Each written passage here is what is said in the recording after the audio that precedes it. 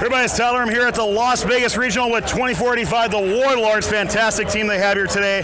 I'm here with AJ, Avi, and Liam. We're going to talk a bit about the robot on Behind the Bumpers. So, 2485, you guys had already a fantastic event. You already won Chairman's Award this year so far. You won it here in Las Vegas last year, so now that that's out of the way, you guys are already qualified to go to World Championships. What's the next step here at the Las Vegas Regional? Well, back in 2014, we actually won the Las Vegas Regional, and we're hoping that we can come back 4 years later and win it again. That's our goal here today. Well, that's great. And right now, you're the #1 seed as we go into the end of our qualification rounds. So as we talk about some of the things that your robot might be able to do, what are some things that you've looked at between your last regional and this one that you guys might have improved upon? Well, actually, one of the biggest things that we improved upon between San Diego and Las Vegas is that we actually built a climber in those few weeks. So it was 100% student designed. We basically attached a winch. You can see this right here. It's just our rope and then our hook, which is actually encased in a sheath right now, so you can't see it right now. But basically, the arm goes up with the rope attached, and then we hook on, and then the hook drops onto the bar, and then you just use the motor and climb up. So simple, but works really well. Absolutely. And Liam, let me talk to you for a second here. So you guys are, as I mentioned, the #1 seed here so far. I know you really want a big win coming up. So what has been kind of your key for strategy improvement? I know you talked about the climber you just had here. What about strategy-wise? How has that evolved overall?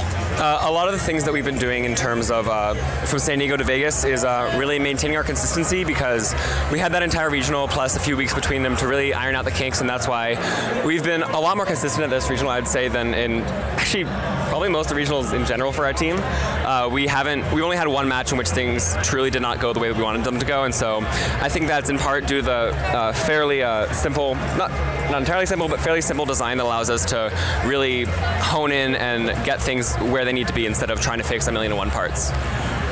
So I want to jump back before we get into a couple features on your robot about the Chairman's Award a little bit. You guys have been perennial Chairman's Award winners. I mean, what's really your key to success for that? What do you keep doing year over year that gets you guys to really earn the Chairman's Award? Because you guys have earned that, right? And you keep doing it year after year. So what's really the secret sauce? I mean, I'd say two things. One, we've been on this team for 4 years at max, but I'd say, inherited programs that have been going on for much longer. Sure. So I can't say that we've, as students, done everything, but a lot of our programs have been going for 5 years, 6 years, 7 years, and it's just been amazing to be part of a program that has that to present.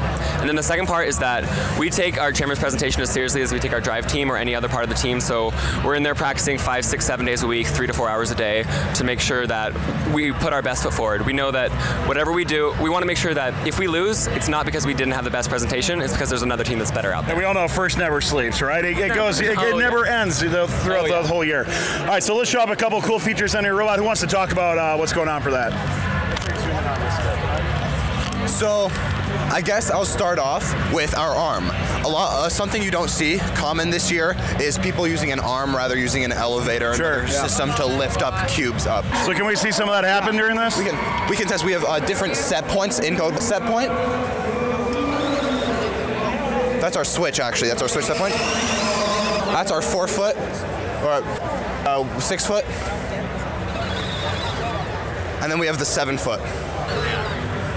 So just the ability to have those set points programmed and ready for our operator, just hit the button, move to that set point, driver knows what to do, really efficient, really consistent, and I'm really proud of that this year.